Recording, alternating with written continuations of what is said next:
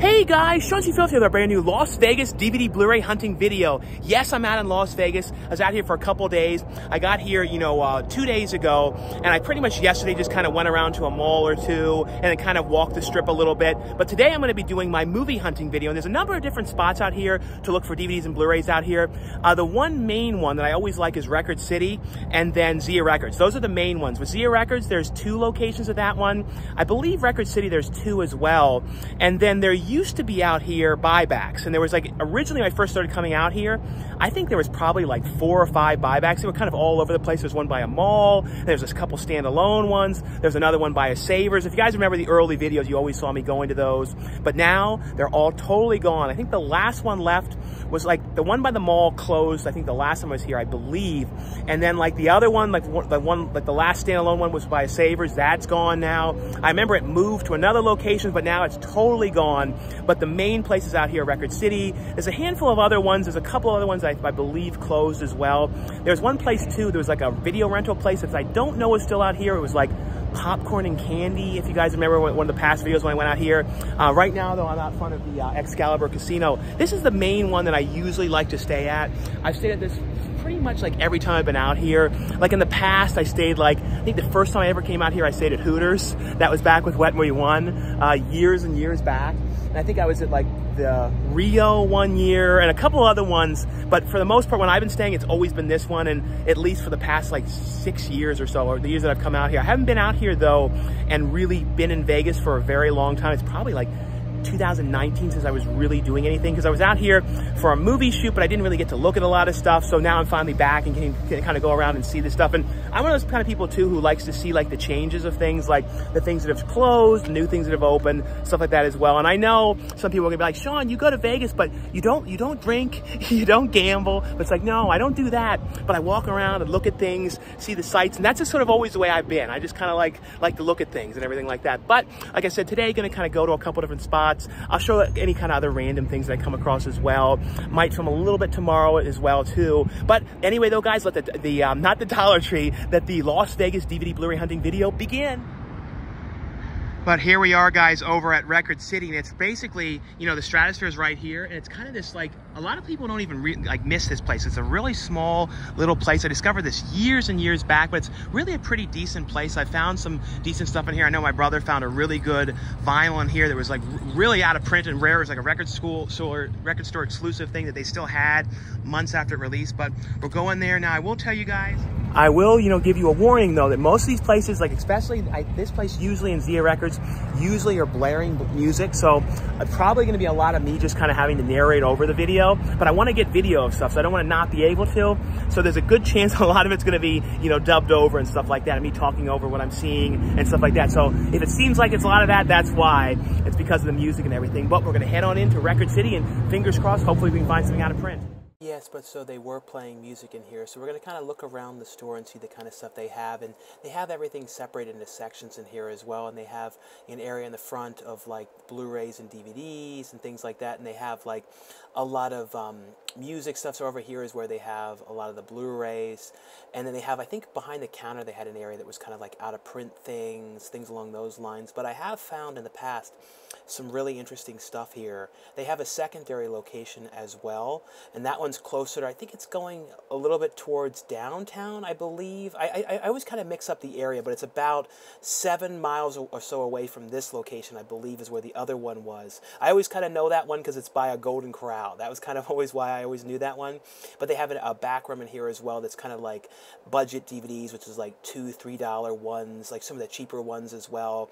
But they have a pretty good horror section as well that we'll go through a little bit as well. But there's kids section, TV section, things like that around here. They used to have a cult section of really obscure stuff. I didn't notice that section this time around in there.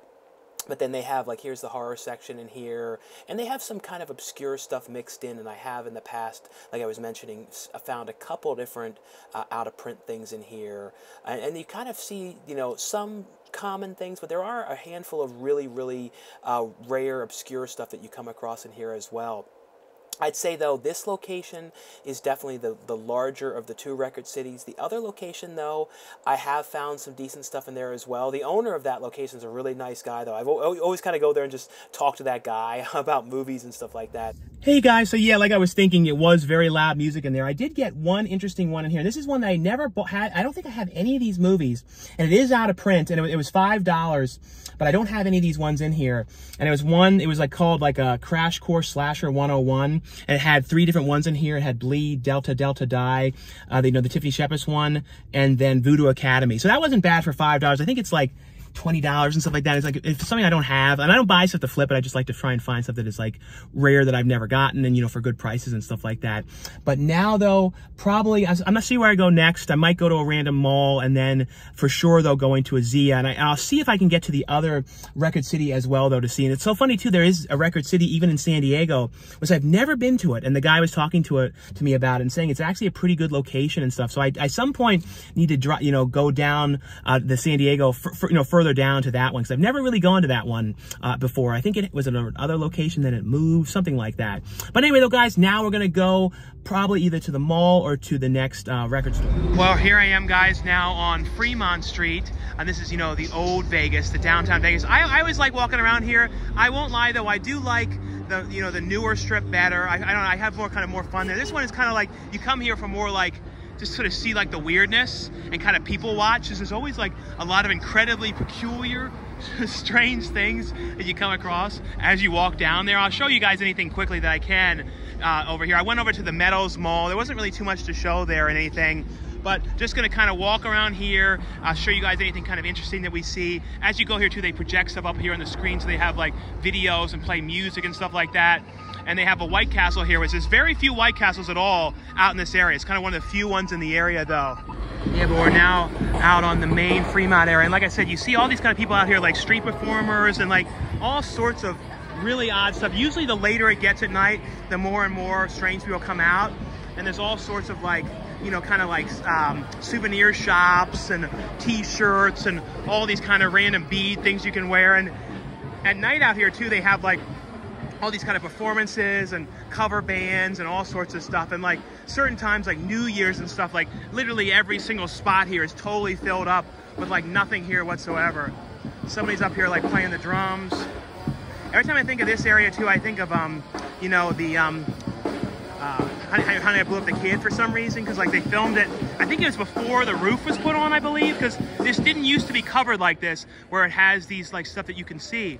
It's a good time to walk around here, though, because they're not really blasting loud copyrighted music and stuff, so I usually am not able to actually show much of this stuff. And you always see people, too, on ladders in these stores, like guarding to make sure people aren't robbing things. That's the one big thing, you know, you always see out here. It's the ladder people, you know, on all the shelves and stuff.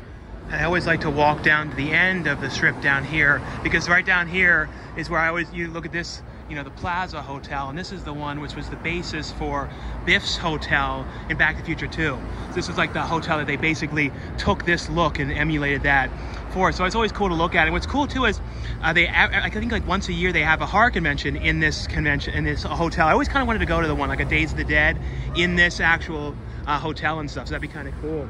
But yeah, it's funny when you're here now though, like during the day and stuff, like this area right here is where it's always full of people dancing, and like the performances and stuff, it's like so dead right now in that area. But yeah, like I said, it's always fun to kind of walk around here, look at the stuff, all that kind of stuff as well. I'd like to just show you guys some of the interesting kind of things that I see, you know, as I go around and everything.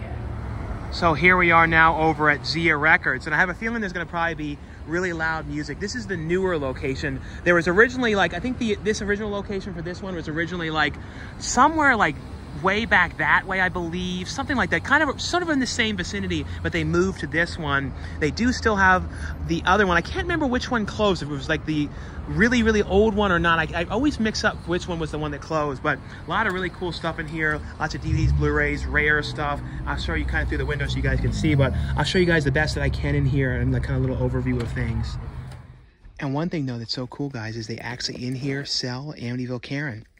the movie that I directed, you guys can actually get this one in person here. I have to look at the other location too, if the other Zia Records has this as well, but they have such an amazing horror selection in here and have all kinds of, you know, really obscure stuff and kind of like Vinegar Syndrome stuff and kind of all kind of Shout Factory, Scream Factory. It's one of those kind of places where if you kind of can't find it, it's like, you know, when it comes to like a physical media in-person store, I'd say this is probably one of the best ones to find everything. They have like Reservoir Dogs, like they, you know, of course, get all the new releases.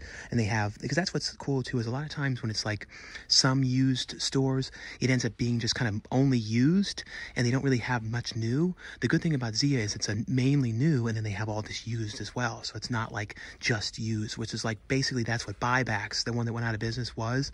It was kind of like that, where it was just the used stuff, and every so often there'd be some new, but not a whole lot. But as you guys can see though, there is so much stuff in here. They kind of turn the music off for a second, so I'm able to kind of show it a little bit better. But you can see there's all these different sections, and there's toys and all kinds of different things. Of course, lots of records, you know, music, all that kind of stuff. But there is, let's see if we can find where the horror section is of the Blu-rays, if they have that separate. They probably do, because that one area was just the DVDs, and they do have VHS tapes here.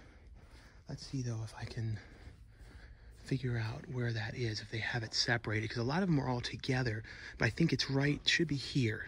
Let's see, it'd be funny if they had the Amityville Karen Blu-ray as well, but that was like a limited edition one you had to get from the site. But it would be really funny if they actually ordered that and had that too. I kind of doubt it, but you never know. So Amityville would be like right in this spot. Do I see any Amityville ones? There should be, I would think there would be some Amityville, but no, I don't see any Amityville ones, unless, yeah, that's the horror one. So yeah, none of the other ones either. But you can get stuff in here like Faceless, you know, Severin ones, they get more out of print, obscure type of stuff. So that's what's really cool, is you can come here and get all these things, you know, in person and stuff like that. This is one I kind of wanted to, I don't know if did I watch this one or not? Cannot remember. I don't think so. See anything else interesting in here, but lots and lots of stuff. You always have to check the tops too, because sometimes up here you can see like random stuff. Let's see. These are the 4Ks that are on sale here and stuff like that. So yeah, you always have to check here too, because a lot of these kind of sales on the used things and everything like that in here. But and I want to tell you guys about a kind of a weird conundrum. Like, I was going to the other Zia Records location, and this is where it always was. It was always here. I don't know how long it's been gone. So like when you look on Yelp and all these places, for some reason, it goes back to this one that's gone, because there's 2 locations in Vegas and it's moved, apparently. I guess they both have moved, because the other one was another location, and that was the one we were just at, and that one moved to that one a couple years ago. And I guess this one here has moved out, I don't know how long, because this was always kind of like, that was the first Zia I ever was at. Even back, you can see, I went to that one back in the Out and About the movie with Brendan when we went to Vegas. In that movie, that was the one that we went to, was that one there. But yeah, I'm gonna head to the other one and see what this new location looks like, because I guess this one's not that, you know, hasn't been here that long. It must have been pretty recent. Well, I found the other location. This is the new one that moved. I had to like call them on the phone and then like get them to give me this address. It's just so weird that the Yelp was taking me to this. It was all so screwed up. But I know now this is where it is and everything. But yeah, here's like a look inside at this one. Seems to be pretty big as well, kind of designed like the other one, but we're head on in. So we're gonna head into the second location of Zia Records. I'd say this one is probably about the same size as the other one. I think they're very similar, and even though this one moved as well from the other location, I feel like they pretty much kept the same style of like what they had, the toys and all that kind of stuff as well. Because I think this location, from what I could remember, because this was the oldest one that I remember, I think this one used to have a lot more toys in that one, but this one seems like it pretty much kept all that stuff. But both of them have a really good section of movies and everything like that. I feel like when it comes to like movie stores like this is definitely the best place, because it reminds me so much, honestly, of like an old school Tower Records or an old school Virgin Records. Very much so, like where it's like when it's a Tuesday, they pretty much get like all the new releases, which is pretty cool, because there's very few places nowadays where you can actually go somewhere and everything new that releases, they pretty much have everything.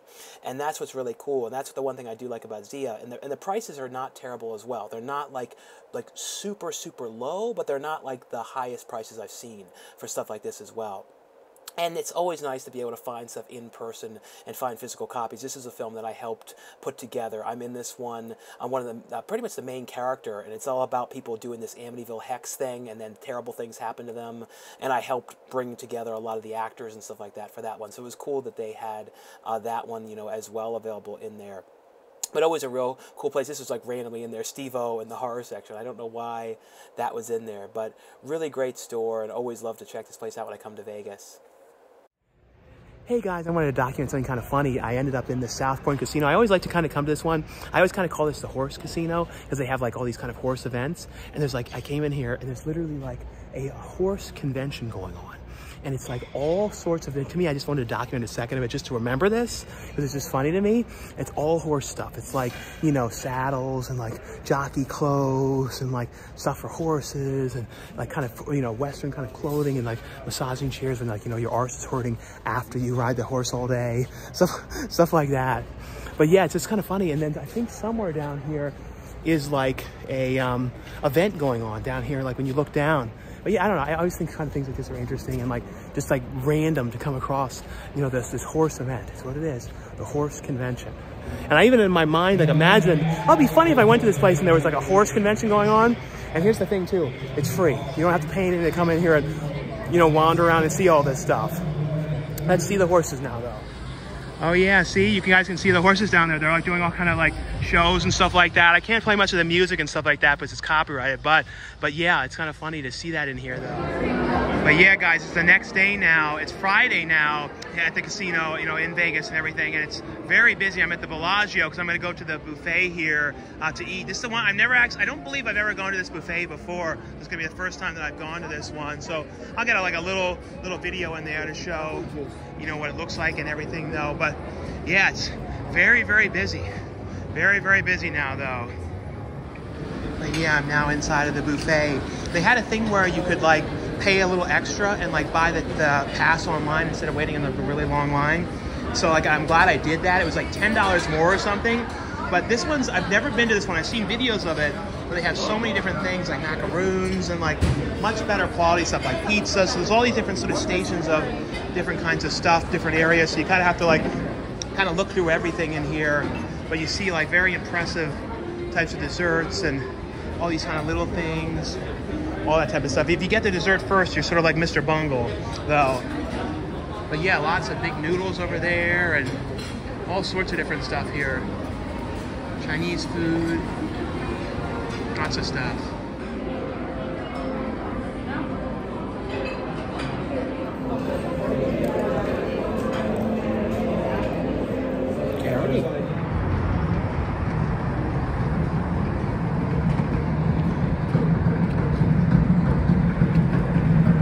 Kind of crazy drumming going on up here. I don't know where's that crazy drumming sound coming from. But yeah, I just finished at that buffet. That was actually a very good buffet. It was funny though, they didn't have like for the seafood, normally they always have like, you know, crab legs and some of those type of stuff. It was like funny, they didn't have like anything like that today. It's like always like sort of like a rarity because you know you always sort of see that stuff. But yeah, there's some sort of like stomp drumming going on back here.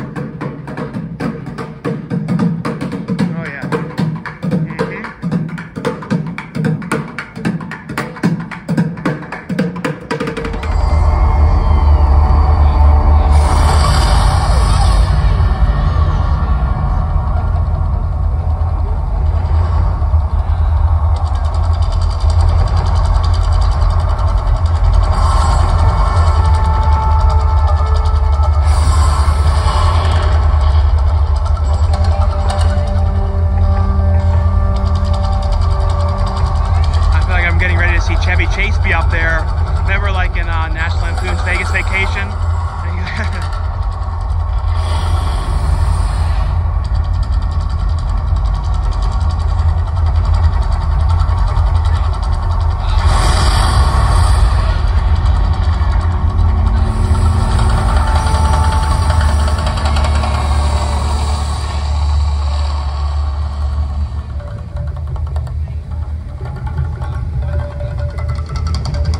I'm inside of the forum shops, and this one, every time I come here, I always think about how this one has like the weirdest escalators I've never seen, because normally escalators go straight up.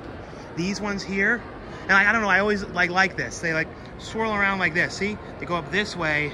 It's not straight. It goes into a circle and all this kind of stuff. So kind of an interesting, you know, escalator up that you don't normally see, you know, one like that. Yeah, they have most of the Christmas stuff up. A lot of the places have been kind of just starting to get it out, because usually when I come here, it's normally in December, so I always see all the Christmas. They have probably about like 80% of it out, but there's a lot of it there. You kind of, when you go around, you kind of see them fixing it up and putting it together and stuff like that. But yeah, see, I all like this in here, how they go around like this. Well, I'm now at the last day of the trip. I'm actually the final day, because I'm actually going to be heading back home now. But I didn't end up getting to go to the other Record City location. There's two different ones. This one's the one that's like further out. It's like, I think like 8 miles or so from the Strip area. The other one that I went to earlier, though, that one is right by the Stratosphere. That's probably like a mile from the Stratosphere. But this one usually has some interesting stuff. It's not as big. We'll go in here and see what they have. It's probably going to be the same thing, though, where I have to put, you know, the music playing, so I have to kind of narrate over it. But we shall see. Maybe fingers crossed. The music isn't on right now. But we will see, though. We shall see. But into the second Record City we go. Let's take a peek through the window thing, too. So we're heading into the second Record City location. I will tell you guys too, I didn't end up getting an ending to this video, so it's going to kind of just end. So I'll kind of say goodbye to you guys as we kind of go through the video. This was kind of cool to see in here. This one, Looker, that was a great movie. I really love the music in that as well. That's like a Warner Archive one. I already had that one, but it was only $5, which is like, for a movie like that, it was a really good price. That's the one thing, this place has really, really fair prices. I mean, there's lots of stuff all over the place, so you got to really look through everything. But I found, not this time around, but last time around, I found a lot of really great out-of-print stuff. I remember finding like Doom Generation and a handful of other ones at this location. So if you really, really look through the stuff, you can definitely find some really cool stuff in here. So definitely would recommend this place. The one place that went out of business was Buybacks. That was another place that used to be in the area, but really recommend this. But anyway, guys, thanks so much for watching and subscribing, and I'll see you guys later. Bye.